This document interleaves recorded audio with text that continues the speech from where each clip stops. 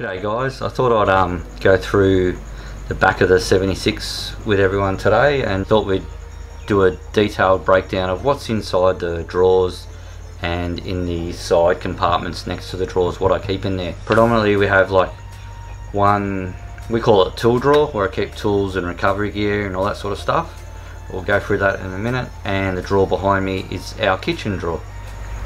Yeah, so this is just what I carry in the back of my car. We've culled it down a lot since we had the Hilux, because the Hilux was bigger and we carried a lot of stuff. There's probably a few things I'm lacking now, which I've culled down, and probably if we're going to do a bigger trip I'd probably throw a few extra things in. So this is just what I carry, so yeah, see what you reckon.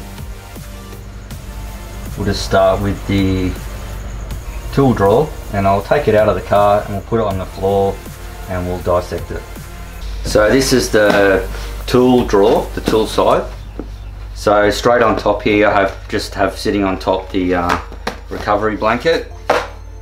In this little bag here I have another little core light in the car, and that's a lead for it. Plus I have a hardcore strip light. Got my big lamp hanger. Just sits separate, so when you open your drawer you can grab that. It's good for tent pegs and stuff like that. This bag here is for if I need to winch. So just in this bag I have this separate to my recovery gear. So that's my receiver hitch. That normally goes in the back of the car before we go away. But so it'll be just this bag I can grab out if I have to winch. So in here is a tree trunk protector, my snatch ring, and a soft shackle. So if I need to winch, I just can grab this bag, because my winch controller is in my center console. So I can just grab this and that's ready to go. That's one thing, I've always had my winch stuff separate to my like snatch straps and stuff like that, because it's just the way I've always done it.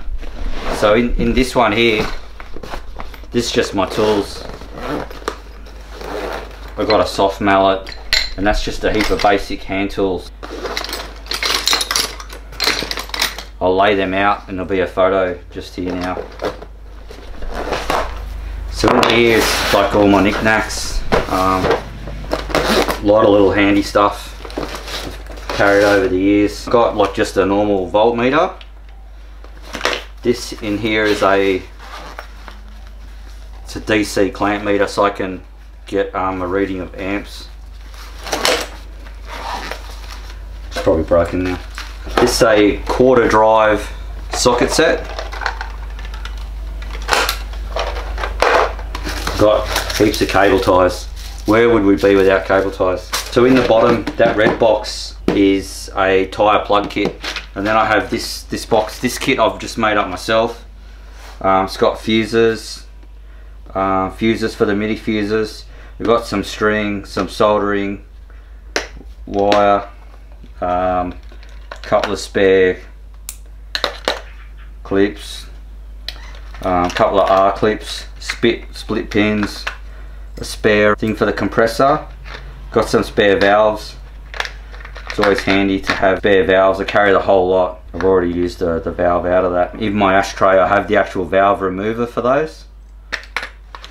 So I have normal size fuses and the mini ones. I've got some of this needed hardening putty. Got a 3-way socket set, Sigger socket thing. Just some wire, some Velcro, Loctite. Carry a spare pin for the hitch in the back of the car, because yeah, they're quite easy to lose, and if you lose one you're stuffed. In here is just some miscellaneous bolts, nuts and bolts. I carry a spare, this is for the fox wing, so I carry a spare, that's the hinge for in the corner where the fox wing hinges. So now mine's getting on a bit. I've broken a couple of those, but it's always handy to have those because they're easy to replace, so you can just do them while you're camping if you happen to break one. The Rhino rack Allen key, couple of hose clamps, some numerous electrical tape, gaffer tape, some rescue tape, and some different lots of emery paper. So that's it for that bag. A lot of little handy little knickknacks in there. Alright, so this bag is a little bit different. I carry my fuel, my jerry can filler in the car, so it doesn't get all dusty and crappy. Like if that sits on your jerry can on the back of the car, it gets filled with dirt and then that ends up in your fuel tank. So I carry that in the car. Some rigger's gloves, just a tomahawk, a little handsaw, because a lot of times now I don't take the chainsaw, so I bought one of these to try out. Silky saw. Got this bat light, work light thing, thought it'd be handy for working under the car. Also puts out a fair bit of light. It's got a magnet on it, pretty handy for camping as well. Carry some WD-40, some inox spray, couple of, these are the straps I use to tie the swag down with. They're the actual rhino straps. They're pretty nice. Like some kangaroo leather, just some little straps come in handy for different things. Like a spanner roll, they're all spanners. And this is the, carry my sockets separate. These are just sockets. So in my tool bag I have a 1/2 inch ratchet, some extensions, and these are the sockets. A can, like a gas can, but also got the blowtorch attachment for it. Big screwdriver, because that doesn't fit in the other bag. Just another little strap. More cable ties. Can't have enough cable ties. The Factor 55 feed tool for fixing your winch rope and stuff like that. And my wheel brace, so I don't have to dig in the side of the car to get the normal one out. Plus this is like bought this from Super Cheap. Extends out, it's longer, a bit more user friendly. Yeah, so that's that bag. And got like a wood sling in the bottom of the drawer there too, so put your wood in there, which I have not used yet. Hopefully we can get out and go camping soon. So that's it for this drawer. Alrighty, so the kitchen drawer. So this is the little cutlery tray that comes with it, that slides in and out. So in there you've got a little torch, got like utensils, knife, cigarette lighter, these are extendable marshmallow cookers. This is a little tool I made up, get the bung out of the jerry can, put the tap in. Potato masher, can opener, our toothbrushes, scissors, a gas bottle adapter. That's about it for that. I've made a chopping board that fits in the top of the drawers and slides along with that to wherever. So that's handy, and we use that as a coffee table. We sit it on another little stool. The Uniflame cook set. Some spare coffee sachets, like the cappuccino ones. Paper towel, tea towel, some cups and some garbage bags. A jet boil canister, another tea towel, chopping board, a grater, a Barbie mate, some fire lighters, some chucks, some pegs, and another yellow cloth. So I've got the divider in there. So next up, sort of our plates and stuff. So I'll grab the whole lot out. We have a colander, like a collapsible one. 4 plates. We might be able to drop that back to 2 now. Mixing bowl, 4 bowls, 2 little like breakfast bowls, some toothpicks, egg rings, a couple of Snow Peak coffee mugs, and we've got to keep our sauces in there. Tea, sugar, coffee, instant coffee, salt and pepper. What's this one? Pepper steak. In the front bit here, we keep the jet boil, knives and forks in a roll. That's pretty handy. I made up some of these fire lighters, so they're just makeup pads with some. I melted some wax and put them on there. Some wipes, dishwashing liquid, sandwich bags, dishcloths, I was using these for a while, these fire lighters. Cotton balls in Vaseline, they work alright too. Spray oil, we have down the bottom here, this one's cling wrap. Oh man, they're falling apart. Baking paper and foil. So those lots are down in the front there. So that's how we have the drawer divvied up like that. That layout works out well for us. Pretty much this just stays like this the whole time. So this is our Uniflame medium cook set we carry in the car with us all the time. It's permanently in there.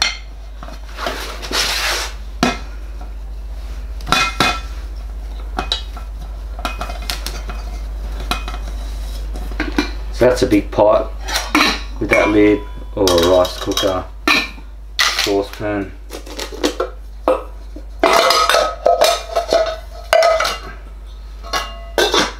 Saucepan handle, and the saucepan here. That's enough when you're car camping, I reckon.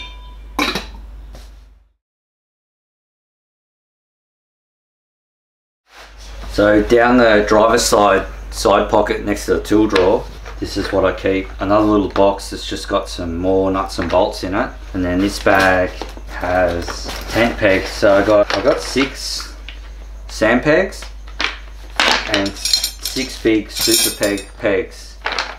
So that's for the hexatarp, and the sand pegs also come in handy for the fox wing if we're in sandy ground and we're using that.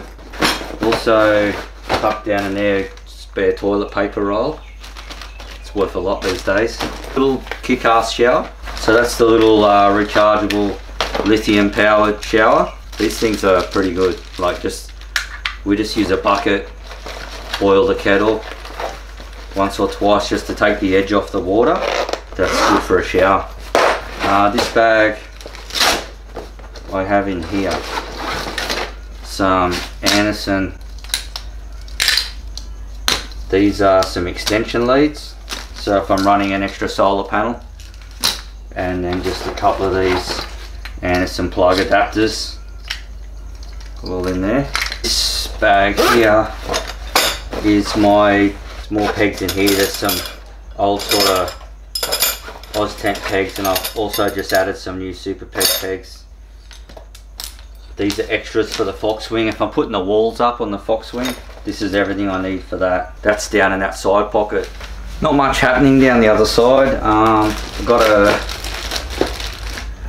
2 spare fuel filters, a spare litre of oil, spare gas cans, really good hand wash if you happen to have really greasy hands working on your car, parachute cord or 6mm rope, camping rope, dustpan and broom, jumper leads. Just got some jumper leads in there in case I ever need them. That's it for the other side. So just some other stuff that floats around in top of the drawers there, especially in beside the fridge. We got our, up the back beside the fridge is our stove. So we use the Coleman fold and go stove, which is a 2-burner stove. But you can also set it up like that. If it's a bit windy and you want to use just 1 burner, you can use it like that. And we got 2 burners. Good thing about this stove is that it runs off that little green gas bottle you seen me show before. But that one, plus there's also a hose in there to run it off an actual proper gas bottle if you need to. But we only ever use just those green ones. That's about 12 years old now or something. It's been an awesome stove. The bag's just about knackered. We keep this bucket in the car too, because that's handy to get water out of the river. A, for a shower, and B, put your fire out. And this little bag in here is just, it's not a first aid kit, it's just a medicine bag. Just has Nurofen and Panadol, cough mixture, flu tablets, all that sort of stuff. But we have an actual dedicated first aid kit up on top, on the top shelf above the, so that's what sits beside the fridge, sits like that. And just floating around in the car is this bag, which is my other recovery gear, which I can just throw it wherever I want really. If I know I'm forward driving, I can put it in the back seat of the car so it's easy to get to, or just have it handy. So I got the bridle for the front of the car, got a Drifta shackle to go with that, got some Sabre shackles, and I also have some gator jaws soft shackles. These are the first shackles I bought. These aren't too bad. These are pretty good. So I haven't actually used the Sabre ones yet. I actually won these on Instagram, so yeah, they're yet to be used. These have definitely been used, and so have they. And I have the Drifta Stockton recovery rope. So this thing is really awesome too. So this replaces the snatch strap. So I got this Drifta Stockton recovery rope, and we also have the Sabre rope as well. So that's in the boys' car. So these work really well if you join two together. Having two together is awesome. Like one is good, two is awesome, especially like for bogged in sand and stuff. So, but that's what I like about that bag. That all just chucks in there like that. That's as easy as it is, because you can't fold that stuff up neatly. So that's that. That's my recovery gear pretty much, and you've seen already before my winch stuff, so it's pretty much all I carry. Right, so the little shelf I got above the fridge that runs across the top and the back, we have a fair bit of gear up there, so I thought I'd go through that as well. So start with this, because it sits on the bottom. So this holds 6 of those foam mats interlocked together, those type of mats. So we use those to stand on when we're having a shower. We also use those under the swag if the ground's a bit lumpy or bumpy or rocky or too hard or whatever. We chuck a couple of them under the swag. So that sits up there on the bottom. On top of that is our crash pad ground sheet for under the swag. I've also been carrying one of these stools now. This is handy. I put that chopping board on there and it acts as a coffee table. Or when you're sitting back in your chair, you can put your feet up on there. It's a bit of a footrest. That sits on top of up there with that as well. And then next to that is where we've got these collapsible tubs. So that's washing up and that's dish draining obviously. So they sit up there next to that. That's a full St. John's first aid kit all in that bag. It was in the white plastic hard box, but we took it all out and it fits in one of those. It's a bit easier to carry. It sits up in the shelf next to that. Then we have our Helinox chairs. So those two sit like that. So they're the Helinox Sunset chairs, and they sit up on top there like that. In this bag, these are the bases for the Helinox chairs. They don't sink into the sand or anything. Now I bought those, but I haven't actually used them yet, because I find using those in the soft ground, if they dig into the sand a little bit, it doesn't really matter. And then I have my Indeflate to let the tyres down, and a little canvas, just this little canvas bucket thing, which has been pretty handy to actually, I know it's small, but you can use that to fill up bigger containers if the water source is like not very big, and that just sits in there like that. And that's all held in with like elasticized straps, which holds that all on that shelf. So that's pretty much what's up top. So a fair bit of gear up on top there, and it makes it easy to get to. Rightio guys, that's everything I keep in the back of the Landcruiser we take away with us. And this car, that stays, it's all packed in back in there now, and that's how it stays, and makes it easier to go away for a weekend. There's not less stuff to worry about and pack. That's just how we do it anyhow. Thanks for watching, and if you like the video, please give it a big thumbs up. Yeah, and think about subscribing to the channel as well. Help me out a lot. So anyhow, if you, like I said before, anything you think I've missed and I should be carrying, just let me know in the comments. Cheers guys.